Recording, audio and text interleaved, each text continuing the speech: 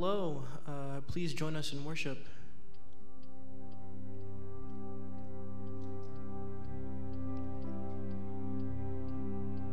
Oh, we look to the sun, set our eyes on the Savior, see the image of love, sing His praises forever. Oh, we look to the sun.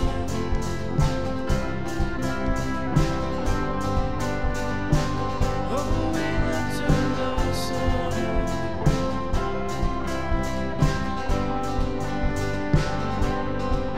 Salvation tearing through the dead of night. See the kingdom burst into colors at the speed of light. Freedom shaking up the atmosphere as the shadows fade into nothing as the day appears. Beyond the skies above, love reaching out for us, the everlasting one, Jesus our God.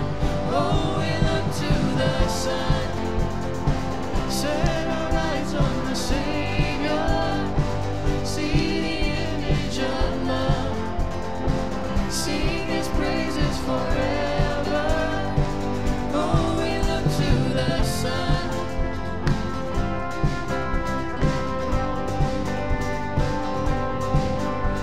Creation waking up to kingdom come.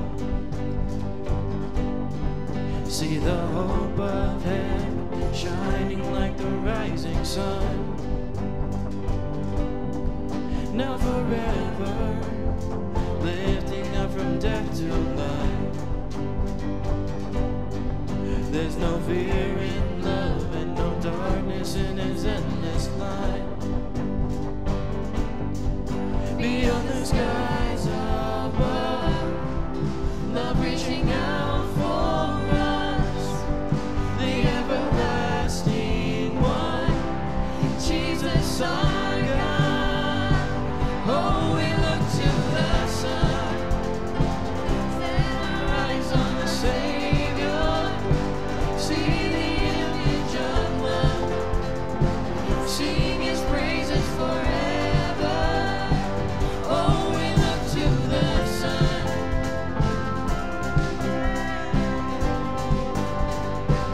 Oh, we look to the sun.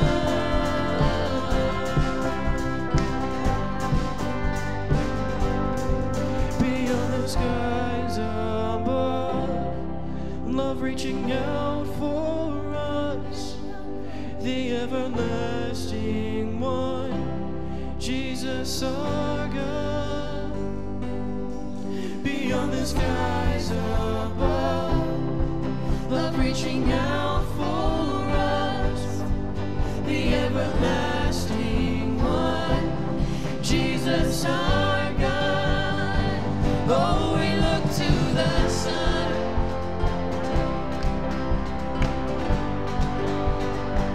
Oh, we look to the sun.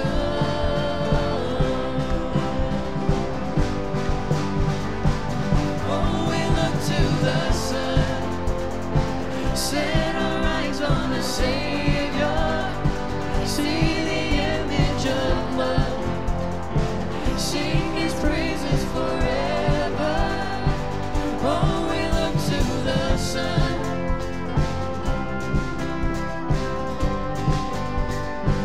Oh, we look to the sun.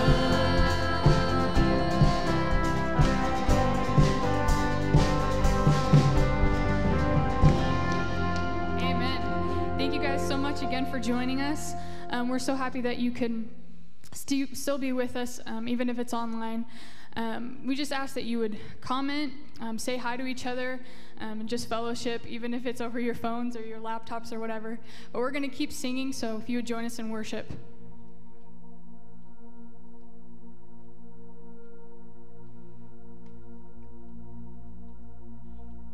You unravel me with a melody. You surround me with a song of deliverance from my enemies, till all my fears are gone. I'm no longer a slave to fear. I am a child of God. I'm no longer a slave to fear. I am a child of God.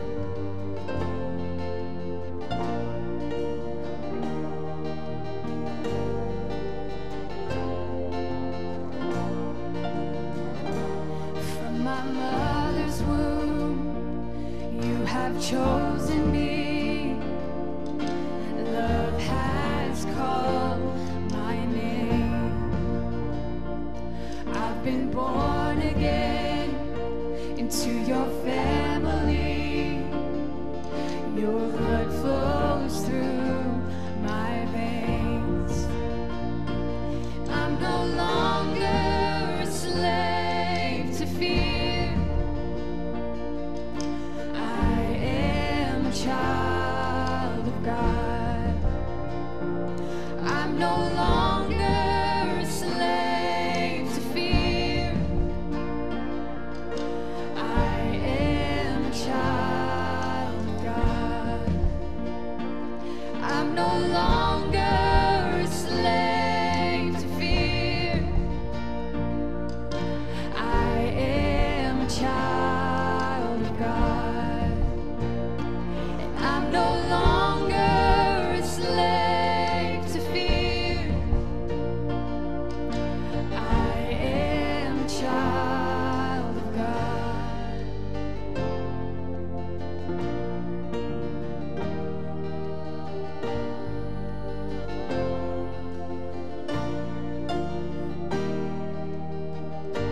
I am surrounded by the arms of the Father. I am surrounded by songs of deliverance. We've been liberated from our bondage. We're the sons and the daughters. Let us sing our freedom.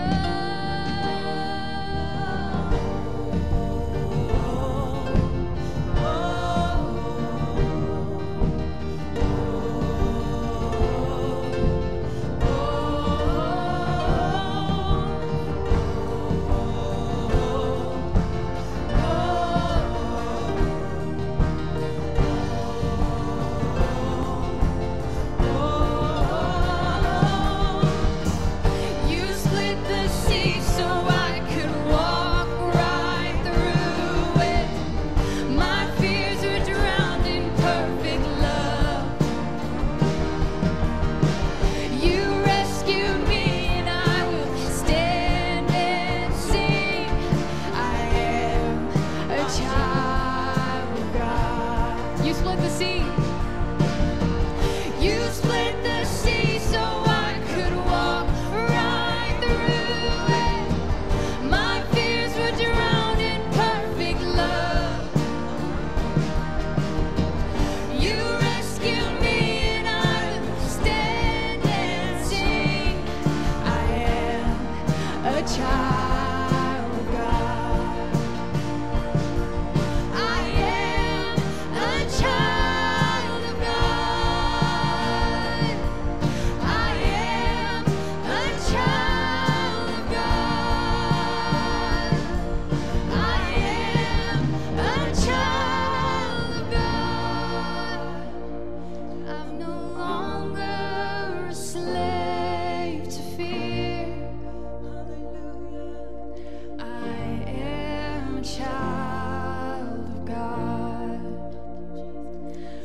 no longer a slave to fear. I am a child of God. Amen.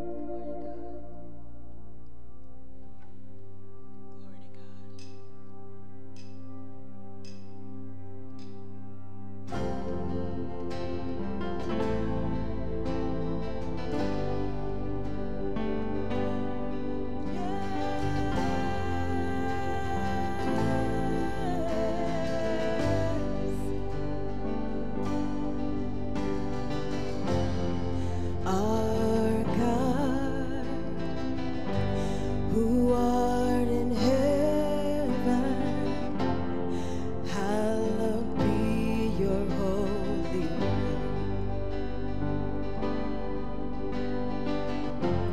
Give us today our daily bread. Forgive us, Lord, as we forgive. Sing, let your kingdom come. Let your kingdom come. Let your will be done on earth as in heaven. Let your glory come, shining like the sun, shining like your kingdom reigns.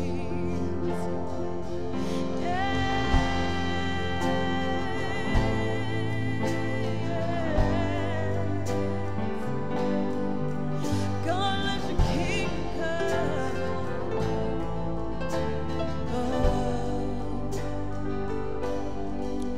Lead us not into temptation. Deliver us from the evil one. Remind our hearts that you're always with us, and we shall never be afraid. Oh God, let your kingdom come. Let your kingdom come. Let your will be done. Let your will be done on earth as in heaven. Let your glory come. Let your glory come. Shining like the sun. Shining like the sun. Your kingdom reigns. Oh, let your kingdom come. Let your kingdom come. Father, let your will be done. Let your will be done on earth as in heaven. Let your glory come. Let your glory come. Shining like the sun. Shining like the sun. Your kingdom reigns. Hallelujah. Forever we'll proclaim. Yes, God. Forever your kingdom reigns.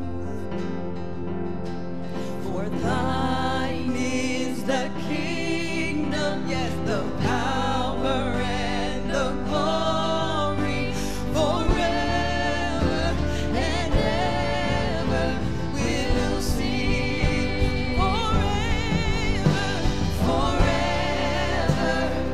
we'll proclaim. Forever your kingdom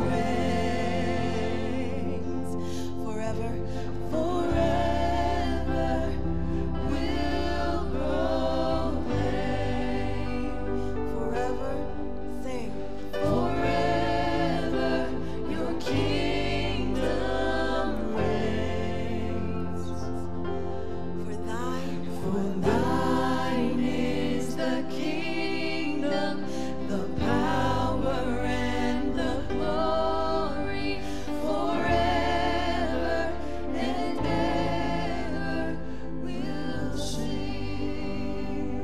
Hallelujah. Join us in the Lord's Prayer. Our Father in heaven, hallowed be your name. Your kingdom come, your will be done, on earth as it is in heaven. Give us this day our daily bread, and forgive us our debtors, forgive us our debts as we forgive our debtors. And do not lead us into temptation, but deliver us from the evil one. For yours is the kingdom, and the power, and the glory forever. Amen.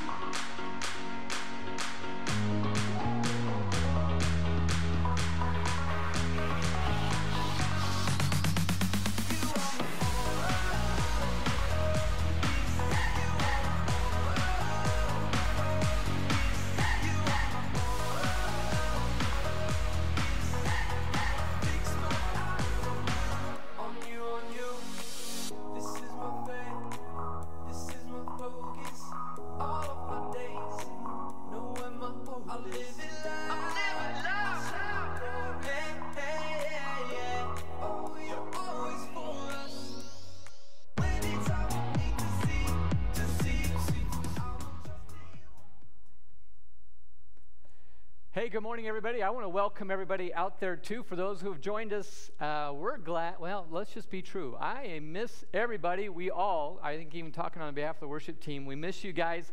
But the day is coming soon where we're going to start gathering back together again. More on that in just a moment, because I need to also welcome our guests.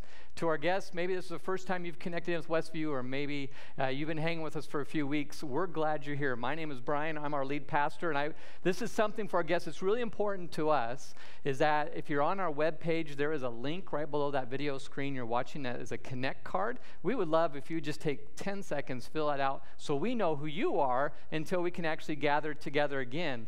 Also, that is also on our Facebook Live. You'll see it posted there in the comments. You can connect to there also, but for the rest, for our whole church, please use that Connect card to reach out to us with anything that you want to praise God about or any prayer requests that you need, because we still love praying for you, praying with you, praising with you every day. So use that Connect link to do that. Before we jump into the sermon today, a couple things. One is that video you just watched is an announcement called Focus 2020. It is our vacation Bible school experience this summer. And so let me make sure I get this right with some of this information. This is our first announcement of it. This is really cool. This summer, our elementary, 1st through 6th grade, if I remember right, July 6th through the 10th, that it's going to look a little different this year. It is going to be a very safe format. Our Vacation Bible School week will be filled with high-energy lessons, awesome crafts, crazy games, pre-packaged snacks. There's all these things we're doing as we gather to be safer, but you won't have to leave your neighborhood, and you can even invite your neighbors to join you. What is that about? Well, there's a link to register your child. It's available on our Church Center app. It'll be also in our email newsletter. It's on our Facebook page, and I bet you're going to see it right here in our live stream video comments that you can link and find more information, and we'll continue to talk a lot more about that. The other announcement is that our in-person gathering that I mentioned will start, if everything stays on target, will start June 21st, Sunday, Father's Day.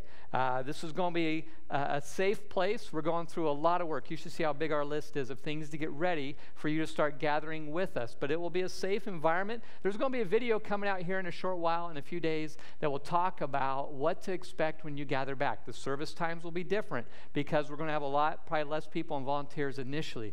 And we know many of you are excited to come back, and many of you are hesitant right now as we're kind of seeing how everything plays out. And that's okay, because we're not only going to be reaching the people in here, we're still going to reach and connect with you online. So we're going to have two audiences that we're working with until this all settles out. So, but we're excited about that. I miss you. We all miss you. Do you know who I miss the most? My wife. I have not worshiped with her in 10 or 12 weeks now. And it's like, I miss my wife. So I'm looking forward to gathering too and actually worshiping and celebrating with her. But there's something else I miss, and that's why I talked about you guys and my wife first, is baseball. I really miss baseball, but you know, it's my priorities. I have this baseball app. I love it. It's I listen to about all 164 baseball games of my team, the Cleveland Indians, every summer. It's right there on my phone, and it gives me alerts. It tells me that, hey, the game's about ready to start and all that, but it has been quiet, right? It has been quiet this whole year. And so I'm waiting for that app to come back alive. But there's something else that's really neat that this app does that I get really excited about, is it will give me an alert when there is a perfect game in progress. And it only happens about 2 or 3 times a year. It gives the alert about the 6th or 7th inning of the game and said, hey, there's a guy pitching a perfect game. And I will jump over to that radio broadcast and listen, because it is such a rare event. I want to take you back 10 years ago this week to a perfect game that was being pitched. I'm going to put a video up here. This is actually a guy pitching a perfect game against my team, the Cleveland Indians. I remember this game really well, but it had a very different ending. So let's go look at what's happening in the bottom of the 9th in one of the most rare things you see in baseball, the perfect game. Watch this.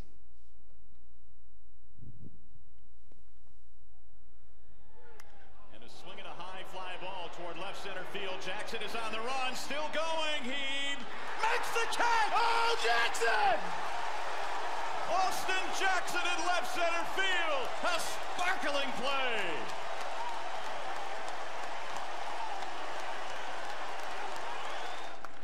Here's the 1-2.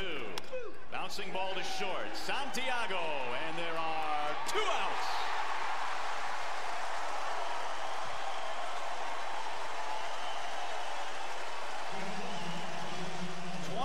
Up, 26 down. Here comes number 27. It's Jason Donald and a crowd of better than 17,000 to its feet. The guy we've been waiting for all night. Ground ball, right side. Cabrera will cut it off. Galarraga covers. He's out. No, he's safe. He is safe. He is safe at first base. You make the call. Cabrera, Galarraga. Did he miss the base? He's out. Why is he safe? He must have missed it. I don't know, Rod. I don't know how to describe this. I just feel so bad for Armando Galarraga. What an effort tonight for Armando. 10 years ago this week, Armando Galarraga was throwing the perfect game, and you just watched the 9th inning down to the very last batter. He had a 3-1 count, a routine grounder to first. The first baseman rushes out, gets it. Armando covers the base. Here's the throw, and he's safe. It's out, right? You're thinking he's out. It's the perfect game. But it's not. Jim Joyce, veteran Major League umpire, walks in. He's safe.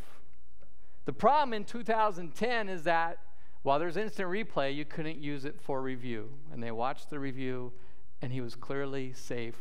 The perfect game is now not perfect. The perfection of man is taken out by the imperfection of man. What's interesting is a short while later, Armando Galarraga, the pitcher, and Jim Joyce, the veteran umpire, would write a book together. It's titled this: Nobody's Perfect. 2 men, 1 call, and a game for baseball history. The definition, for those of you maybe who aren't as familiar with baseball, the definition of a perfect game in baseball is a minimum, the pitcher faces a minimum of 3 batters in each inning. 3 batters, 3 outs, 9 innings. Nobody gets on base. Nobody scores. 27 batters come up. 27 batters go down. It's a perfect game. To give you an idea why it's so big, in 150 years of professional baseball in the major leagues, there has been over 218,000 games. 218,000 games, and only 23 have been a perfect game. It's a big deal. So here's a trivia for those, especially on Facebook Live. If you're not on Facebook Live, shout it out in the living room. Can you tell me the last year that there was a perfect game? Guess, don't Google. The last year, it's longer. It's a lot longer than you think, I bet. The last year on Facebook Live, just write it right on there. Say, hey, this is what it is. Maybe the first person, I will drive to their house and give them a candy bar, just because I love seeing people. But yeah, the last year there was actually a perfect game, and we'll get that answer later if I remember. So what lesson does that video kind of tell us? That video, watching that perfect game become imperfect, reminds us that being perfect is impossible. Being perfect is impossible. But that's not what Jesus tells us. So I want to welcome you to the second week of our sermon series, this whole summer series called Bring the Heat. For this month, we're talking about these things that Jesus says, where he brings the heat, the hard sayings of Jesus that we find in the Bible. And last week we talked about Jesus really brought the heat when he said, let the dead bury the dead. And we really went deep into what that all meant. And you can check that out on our website, or you can look at our YouTube channel and catch up on that. But this week, here's our first note together. This is where Jesus brings the heat.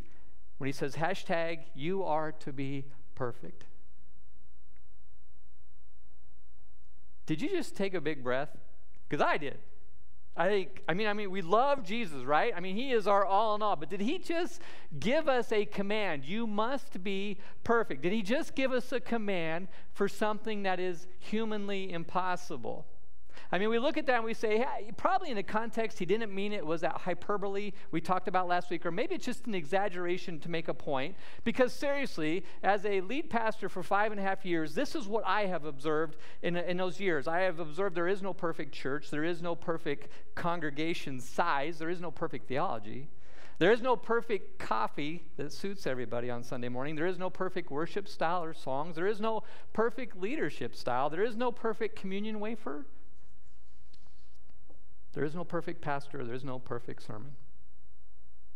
Come on, did Jesus really just say, be perfect? Yes, he did. Was it an exaggeration? No.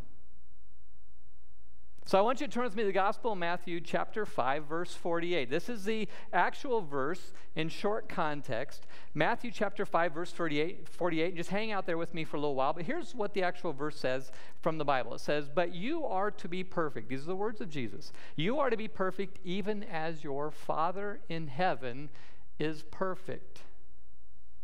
So remember 3 rules last week we kind of talked about. When we look at, be careful of taking a single scripture. We always want to look at it in the context, the immediate context that we see at scripture. We want to see it in a larger context of the chapter in the book. We also want to see it in the whole reference of the character of Jesus, who he is, how it's described throughout the Bible. And we also want to see this single verse in the context of the entire scripture. What does the whole Bible say? How does it fit into that story? Does it contradict it, or does it support it? So remember those 3 rules, and we're going to actually see these 3 rules applied throughout what we're talking about today. So being perfect, I know I'm still trying to get a breath about being perfect, or the phrase that we might use in our theology is Christian perfection, is a big challenge for us. There are a variety of viewpoints on what Christian perfection is, and it's a hard statement. There's a lot of argument about this. So what do we commonly do as Christians when we hear a hard saying of Jesus and we are all wrestling with it with different opinions? Is that we just don't talk about it, right? Well, until today, we're going to talk about it. I think the average Christian, sorry, for any of us who are really average, the average Christian struggles with perfection. because they commonly see it's something that they achieve. And so here's our next note together, is that perfection is not a trophy, it's oneness with God. Perfection is not a trophy. What that means is perfection is not something that we achieve, that we put up on a shelf to say, hey, look, I've made it. See my trophy, I'm perfect. But perfection is oneness with God. That's the whole picture of the Bible. God is holy and perfect. To be one with God forever in heaven, we too have to be perfect. So what's interesting, we look at the whole context of the Bible. The first 2 chapters of the Bible, we see the creation of man. Genesis chapter 1 and 2. You know what happens in 1 and 2? They are perfect. Humanity is perfect in chapters 1 and 2. Do you know, I look at the last 2 chapters of the Bible, this book of Revelation, which hasn't really happened yet or have been fully fulfilled, I look at the last 2 chapters of the Bible, 21 and 22, and humanity is and will be perfect. So between the last 2 chapters and the first 2 chapters, all this is imperfect. We're a mess in between those chapters. What messed up our perfection? Sin did. Sin is the obstacle to perfection. But in the middle of the Bible, God sent his son Jesus, who is perfect and remained perfect, to deal with our lack of perfection, our sin.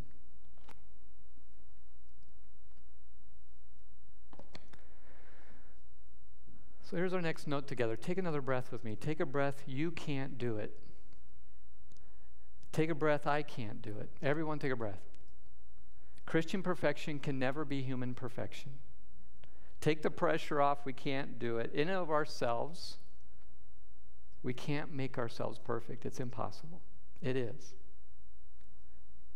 On our own, when we go after perfection, it's usually driven by one of 2 things. It's driven by either pride, hey, look at me, I've arrived, and it's false, or it's driven by fear. The demands that other puts on us, the demands of ourselves, driven by fear that I won't live up to or please my father, my mother, my boss, my friend, my girlfriend, my spouse. Left to ourselves, perfection is a train wreck. And I want to take this pressure off of us forever, so let me start with how then. If Jesus commands us to be perfect, then how are we perfect? And so let's take a look at our next note together. Take a big breath this time, because Jesus already did it. Jesus already has made us perfect, at least in God's eyes. Jesus lived perfectly. He died and rose again for us. And in that act on the cross, he purchased our perfection. In God's eyes, because of what Jesus did on the cross through his death and resurrection, by virtue of being joined to Jesus in faith, God now sees us as perfect, even though we're still sinners and imperfect. There's a fancy term used for this. It's called imputed perfection, or it's called conditional perfection. But let me break it down. For those who believe and follow Jesus, if we die today, God sees us as perfect through the cross. We stand before God because of the death and resurrection of Jesus, accepted at that moment as one with him.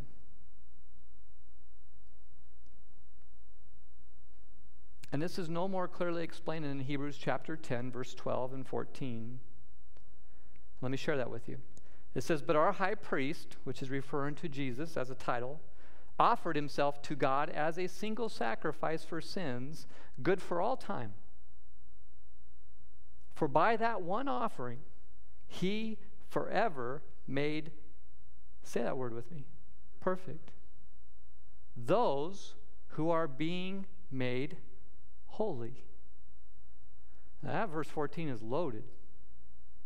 Jesus, through his love and sacrifice for his life on the cross, he made us perfect. It's very clear. Forever. Not just for a while, forever in God's eyes. But look at 14 as it continues on. He made us perfect for those who are being made holy. Being made holy means that we are maturing to be more like Jesus. We are heading towards perfection. So that sentence says it. It's a paradox. Because of Christ, we are already perfect in God's eyes, but it is shaping and forming those of us to be more like him, to be more perfect as we go through this life. So how is Jesus making us more holy, more like him each day? How is he moving us towards perfection? Well, he has a helper. Here's our next note together. Take a long breath this time, for the Holy Spirit is doing it. The Holy Spirit is the one who makes us more holy. The Holy Spirit is his helper who's here with us today. God's presence inside of us, making us more like Jesus every day. The more we allow him to guide us and grow us, the more we become like Jesus every day, which is a step every day towards perfection. Perfection, ladies and gentlemen, this is so important. Perfection is not something we give up on as unachievable. It is a goal we should have every day. To not believe in perfection is to not believe in God's grace and power through the Holy Spirit to change us.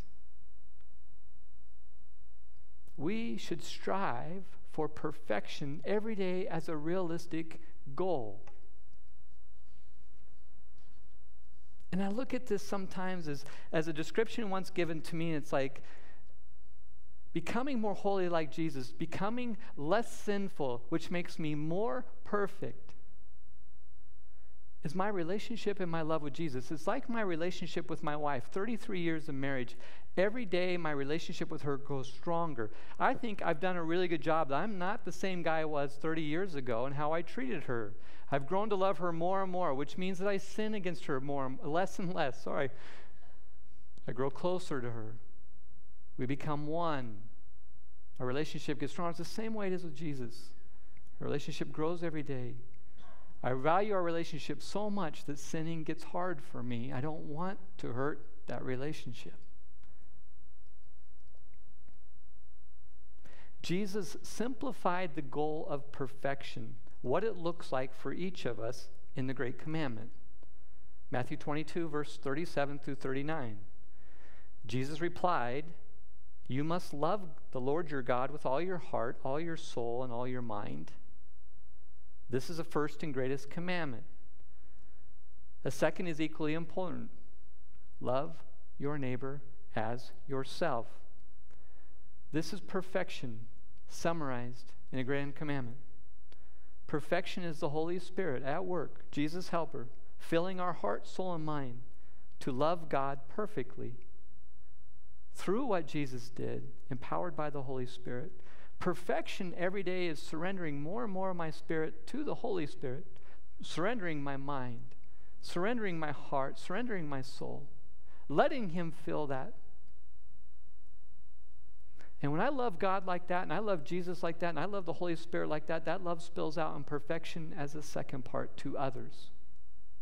Perfection is now seen in how we love not only God and the triune God in all three persons, but how we love others. So let me kind of give you an analogy. Let's go back to baseball. We talked about what a perfect game looks like for a pitcher, but for more of us, I think we relate with the batter. What does a perfect game look like for a batter? And I think this helps us see perfection a little bit.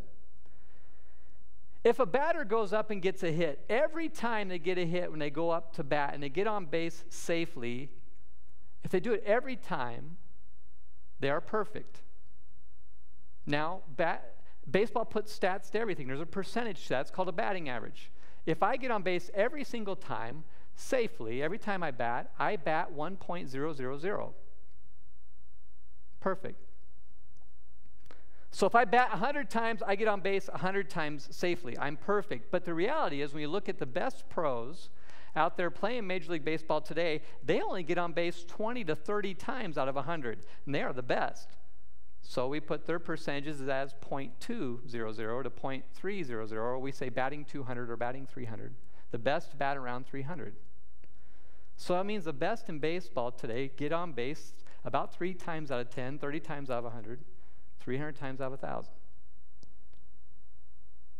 We call that the lifetime batting average. It's the composite of all the days of their lives playing baseball. So if you and I look at our lifetime batting average when it comes to sin and our relationship with God, we might all be at different places, but we know we're not perfect, right? But what we really pay attention to in baseball is in one game, a batter will go up to bat on average 4 times in one game, one 9-inning game. And it is possible that day, and it happens, that the batter that day will go up to bat 4 times and they will get on base 4 times. They will have a perfect day. So what if our faith was like that? What if perfection is not about our lifetime average, but about our batting today? What if our focus is on our day, our focus is on my whole heart, soul, and mind with God today, loving Him, even for half a day? That gives me a perfect half day. If I love God with my whole heart, soul, and mind, and I love my neighbors, myself today for a whole day, which is not unachievable, I have a perfect day. The best way to think about this is at night when I go to bed, I commonly do a prayer reflection. I look up to God and say, how did we do today? And every once in a while, I look back over my day and say, God, we had a really good day. I don't think I can think of a time I was outside your will. I was purposely rebellious. That doesn't happen that often with me, but it's possible. In a day, I went 4 for 4.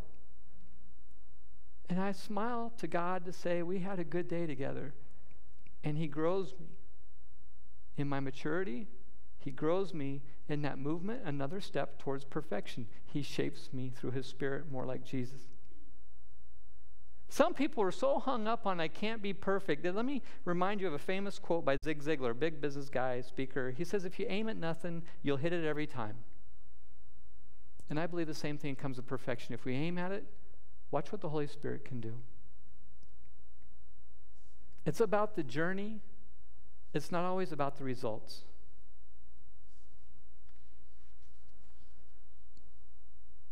So how do we know we're becoming more perfect? How do we know we're becoming more like Jesus? How do we know we're growing in spiritual perfection? Well, let me wrap up by going back to where we took that verse today, and let me expand out, again, the immediate context around the verse of Jesus saying you are to be perfect even as your Father in heaven is perfect. Here's the context around what Jesus said. Matthew 5, starting in verse 43.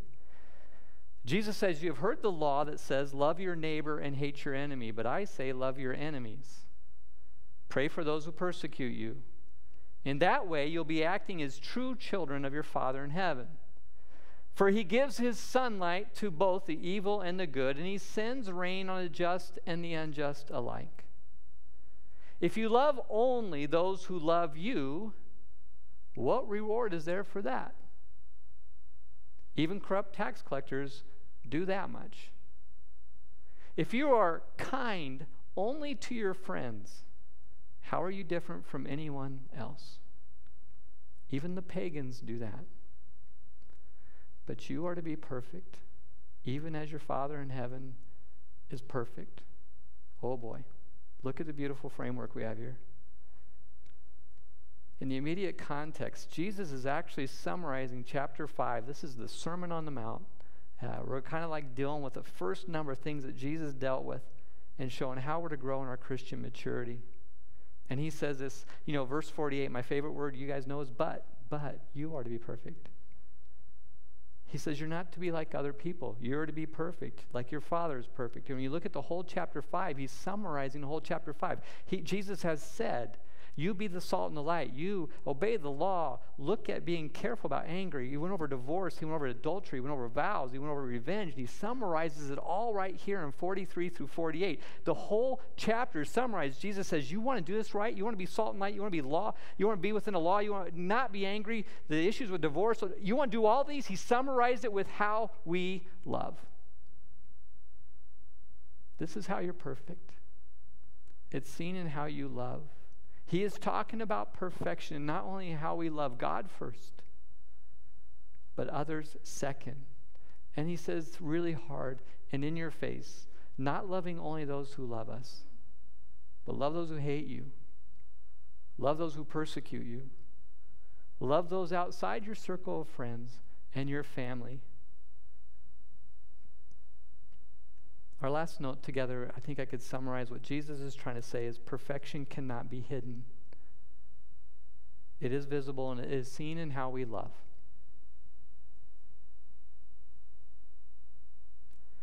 Why is this so important right now? Well, ladies and gentlemen, there is a world outside and even inside our church, people that are hurting today like no other time in recent history. I'm seeing something I've never seen in my life with loss of jobs, sickness, fear, rioting, murder, shouts of systemic racism. I get the questions this week, Brian, what should our church be doing? My answer is the same thing we ask of the church every day. To love God with all your heart, soul, and mind.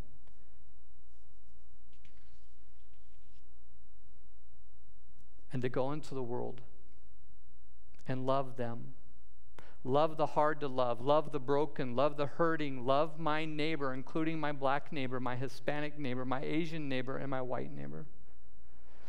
Love those that are poor, love those who are rich. Love my gay neighbor, love my lonely widowed neighbor, love my lost neighbor who does not know Jesus. The world will be a better place when we go out there swinging for the fence in love, one person at a time, the whole church in operation. My fear is times like these where we look at the virus and look at what's going on as the church actually retreats inside of itself. They're more worried about getting back together to worship or doing things like this than worrying about we have the richest audience to share the good news of Jesus Christ with right now in front of us. And we cannot miss this opportunity. So church, let me encourage you, step up to bat. Go 4 for 4 today. Let the Spirit empower you. Chase perfection in how we love.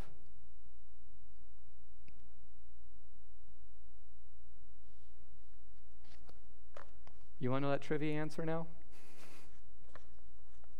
When was the last time that a perfect game was thrown in the major leagues? It was 2012, 8 years ago. But I want you to write down this date. I want my phone to shoot me this alert that on June 7th, 2020, today is the day that God's children had a perfect day.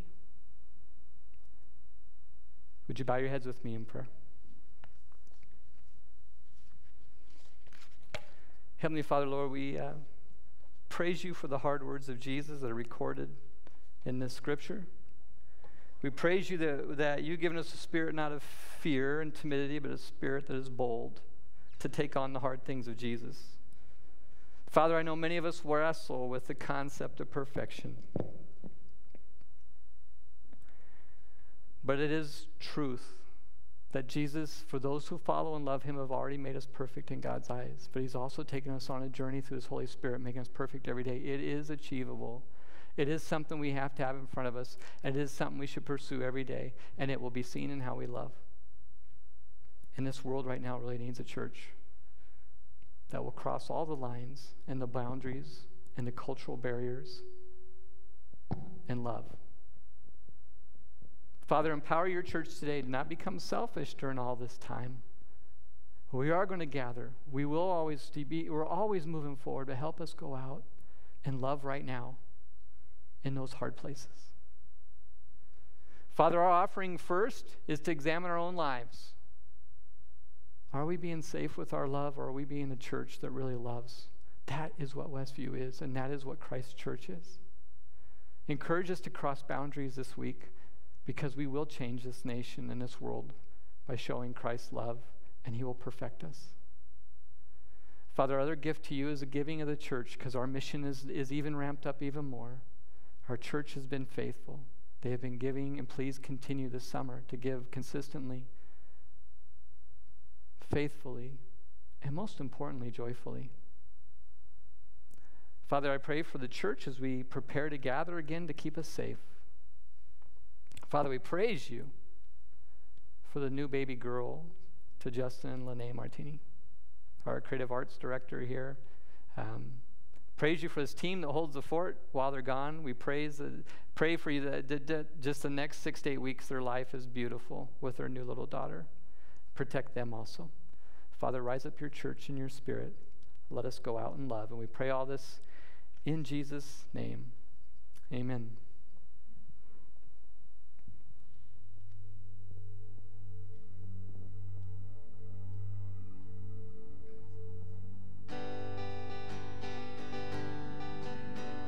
Join us in this last song that we're going to do. Let's sing about who God says we are. Who am I that the highest King would welcome me? I was lost, but he brought me in. Oh, his love for me. Oh, his love for me. Who the Son sets free, oh, is free indeed. I'm a child of God, yes I am. Free at last he has ransomed me, his grace runs deep. While I was a slave to sin, Jesus died for me. Yes, he died for me. Who the Son sets free, oh, is free indeed. I'm a child of God, yes I am. In my Father's house, there's a place for me. I'm a child of God, yes I am. I am chosen, not forsaken. I am who you say I am. You are for me, not against me. I am who you say I am. I am chosen, not forsaken. I am who you say I am. You are for me, not against me. I am who you say I am. Oh, I am who you say I am. Who the Son sets free, oh, is free indeed. I'm a child of God, yes I am. In my Father's house, there's a place for me. I'm a child of God, yes I am.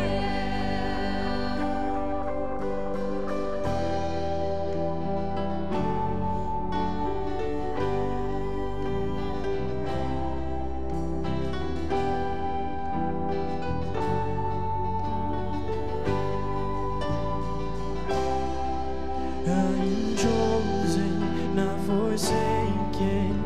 I am who you say I am. You are for me, not against me. I am who you say I am. I am chosen, not forsaken. I am who you say I am. You are for me, not against me. I am who you say I am. Oh, I am who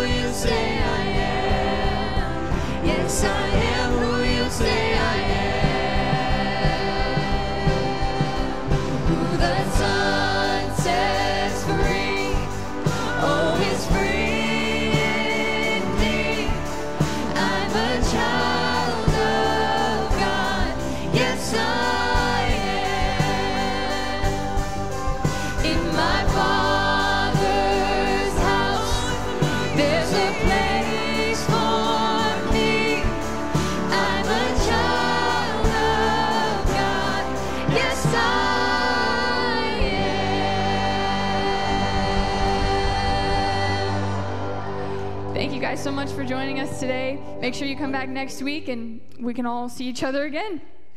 Have a good week.